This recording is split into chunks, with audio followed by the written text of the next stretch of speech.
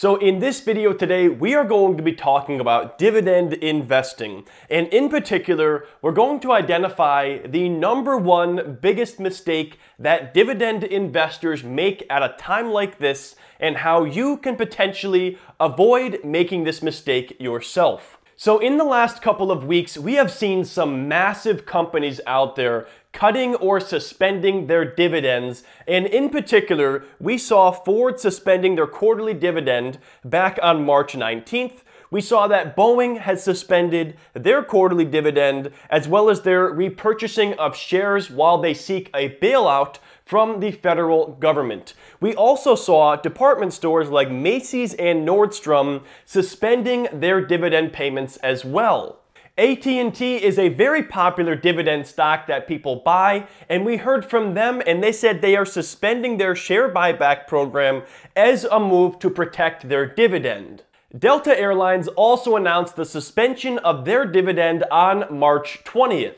Marriott, the massive hotel chain, has also suspended their dividend, and Darden Restaurants, the owner of restaurant brands like Olive Garden, has also suspended their quarterly dividend. Now, I'm sure there will be many more companies to add to this list as far as companies that have had to cut or suspend their dividends or share buybacks as a result of the economic crisis. So what exactly does this mean for dividend investors like myself? This means that dividend safety is at risk right now, and if you're not careful, you may be about to make the number one dividend investing mistake yourself. Now, as a beginner to dividend investing, it's important to understand what exactly the dividend is before we talk about determining safe versus unsafe dividends. A dividend is simply a way that a large company shares a portion of their earnings with shareholders, and essentially what they are doing is taking some of those earnings and sending, in most cases, a quarterly payment to shareholders. Now, there's another way that companies often reward shareholders, and that is through a share buyback.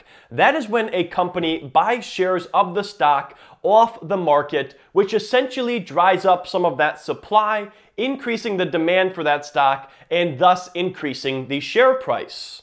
Now, during times of economic prosperity, companies tend to increase these dividend payments over time, as well as increase share buybacks when they have extra cash to deploy. But right now, many of the companies that I listed that have cut dividends are in financial hardship right now. So as a result, drastic action had to be taken related to the dividends that they were paying. And with some of these companies, having to cut the dividend is a result of spending too much money in the recent years on share buybacks. If you look at the airline industry in a whole that is going to be bailed out now, they spent billions of dollars on share buybacks over the last decade, which could have been money they had on the sidelines in cash in case something like this were to happen.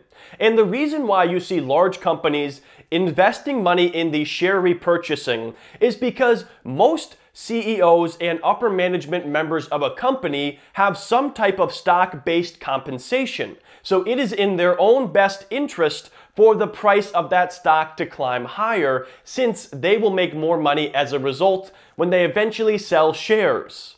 So as a result of the current economic conditions and in some cases irresponsible share repurchasing, we are seeing some massive companies that have to cut or in some cases eliminate their dividends entirely, which of course begs the question, how can you tell if a dividend stock is safe or not? And in order to determine the safety of a dividend stock, you essentially have to look at how much a company is paying in dividends per share versus how much a company is earning per share. So for example, let's take a look at AT&T. We already heard from them and they said they're going to have to suspend share repurchasing as a move to protect the dividend. So if we look at AT&T here, in fiscal year 2019, AT&T earned $1.89 per share, while on the other hand, they paid $2.05 per share in dividends. And it doesn't take a mathematician to determine that this dividend is not sustainable based on the current company earnings. Now, does that mean this company is going to cut the dividend tomorrow? No, they may not cut the dividend at all, but they are in a position right now where they can't afford the current dividend that they are paying. And companies that have paid dividends for a long time try to avoid cutting dividends at all costs. They will take other drastic measures before cutting dividends because they know that as soon as they cut the dividend, investors are going to exit the stock and the stock is going to tank. So you'll see companies like AT&T suspending their share repurchasing or making other moves to free up cash to continue paying that dividend. And of course, the hope is that future earnings for this company will allow them to build up a cash surplus again, allowing them to sustain this dividend going forward. So on the surface, looking at a stock like AT&T, seeing a dividend yield of around 7% is very appealing. But when you look into it a little bit deeper and look at the earnings the company has versus the dividends they are paying, it doesn't look like a very safe dividend in the current market conditions. And it's also important to remember that this was before the crisis started with the virus. And if the company couldn't afford their dividend in 2019, which was overall a very good year, it doesn't look very good going forward. Now, the good news is you don't have to look into the earnings of every single company and do this yourself. You can look at a simple ratio called the payout ratio, which will give you an idea of the overall safety of a dividend stock. And a payout ratio below 100% means the company is paying less in dividends than they are earning. If the ratio is equal to 100%, every dollar of earnings is being paid to shareholders in the form of dividends. And if the payout ratio is above 100%, that means that this company is paying more money in dividends than they are currently earning. Now, as far as a safe dividend payout ratio, you're going to hear different opinions about this, but a dividend payout ratio in the range of 50 to 75% is generally acceptable. And again, just because a company has a payout ratio above 100%, that does not mean they are going to cut dividends immediately. But if they are unable to free up cash or increase earnings, that dividend may be at risk. So based on looking at the payout ratio, which you can look at on a number of free online sources, I personally like Yahoo Finance, you can see that a number of dividend stocks out there that are popular among investors are currently unsustainable. And again, the scary part is this is before the virus has had its effect on corporate earnings, which we aren't going to see until Q1 and Q2 of 2020. So a couple of examples here, guys. AT&T is currently paying out 108% of earnings in the form of dividends. Next up, ExxonMobil is currently paying out 102% of their earnings in the form of dividends. And one that is very high on this list is a retailer, Abercrombie & Fitch, currently paying out 133% of their earnings in the form of dividend payments to shareholders. So based on what we're seeing right there, these dividends are at risk if the company is unable to improve their financial situation. And so the number one dividend investing mistake that people make is solely looking at the dividend yield when investing in a stock. If you were looking at stocks like Ford with a dividend above 10% and you solely looked at that dividend yield and you bought shares of that stock, well, you got caught in a nasty trap here because Ford cut the dividend to zero. They suspended it altogether.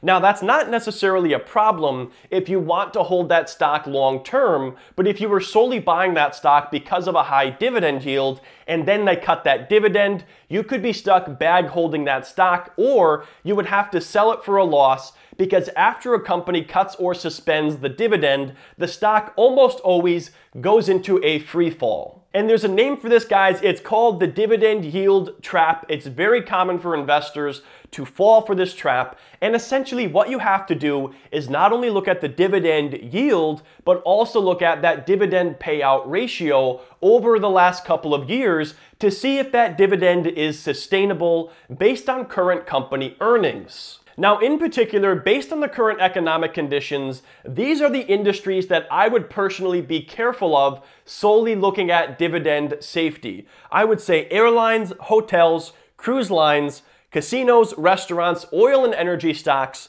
retail, shipping and freight, industrials, manufacturing, and automakers. Based on the current economic conditions, these industries are likely going to be hit the hardest, which puts their dividend safety at risk. Now, I'm not saying these are bad industries to invest in. In fact, there may be some great buying opportunities within these different industries. In fact, those of you who follow my series on building a dividend stock portfolio, if you don't already, I'll put a card up in the corner for you guys, but I have purchased stock in Boeing as well as Delta Airlines, and both of those stocks have suspended their dividends. Now, I'm not really concerned because, in my opinion, I feel there is a lot of money to be made in asset appreciation by selling that stock down the road for a higher price, or waiting for that company to hopefully begin paying dividends again in the future. But if you're solely looking at dividend stocks from the standpoint of earning safe dividends for passive income or earning compound interest by reinvesting them, you have to look at the safety of that dividend before investing and pay attention to those industries that I mentioned, as dividend safety is likely at risk for these companies. And if you do own one of these stocks that had a dividend cut or a dividend suspension, it doesn't necessarily mean that you have to go out and sell that stock. Essentially, what it means is you should take a step back, look at the company overall, understand what they are currently going through, and decide whether or not you still want to be a part owner of that company. If the answer is yes, you might as well hold on to it and see what happens. But if you disagree with where the company is heading, it may be time to cut your losses if you did in fact end up in this situation. Now, this happened to me a couple of years ago when I bought into shares of General Electric back in 2017. The dividend yield was attractive and the stock was going down and down. So I dumped a bunch of money into this stock, only to find that they cut their dividend down to 1 penny per share, and I had to take a step back and evaluate. Now, after the new CEO came into that company, I liked him and I liked what he had done with previous companies, so I decided to hold on to it to see what happened. But if that company was going in a direction I disagreed with, that is a situation where you might decide to cut your losses and move that money elsewhere. But obviously, it's best to avoid that situation altogether if possible by looking at dividend safety and paying attention to that payout ratio over a long period of time rather than solely looking at the dividend yield. So what are some safe dividend stocks right now? Well, that is probably a topic for a different video. And if you guys want to see me doing a video on safe dividend stocks right now, go ahead and drop a like on this video. And if a lot of people want to see that, I will put that video together for you. But in the meantime, I just did a video on the 10 dividend stocks that have paid and grown their dividends the longest, referred to as dividend aristocrats. I'll put that card up in the corner. You guys can check that video out. These are 10 companies that have paid and grown their dividends for 50 years or more. And in general, the dividend aristocrats, which are companies that have paid and grown dividends for 25 years or more, are a good place to start. And there's about 60 different companies on that list. There's also a great blog I recommend called Simply Safe Dividends, and this is not any kind of affiliation or partnership. I just think it's a really good resource that I tend to go to when doing research about dividend stocks, so I'll link up to that down in the description below. So anyways, guys, that's going to wrap up this video. I hope you enjoyed it. Hopefully you do not end up in a situation where you fall for a dividend yield trap. And if you did, it may be time to take a step back and evaluate the company that you own. If you guys enjoyed this video, let me know in the comment section below. And the last thing I want to mention real quick, guys, is if you are interested in getting those 2 free stocks from Webull just for signing up and funding the account, that promotion ends tomorrow. So you have just 1 day left to take advantage of that if you want to get your 2 free stocks. That's going to be the top link down in the description below. But thank you so much for watching, guys. Subscribe and hit that bell if you haven't already, and I will see you in the next video.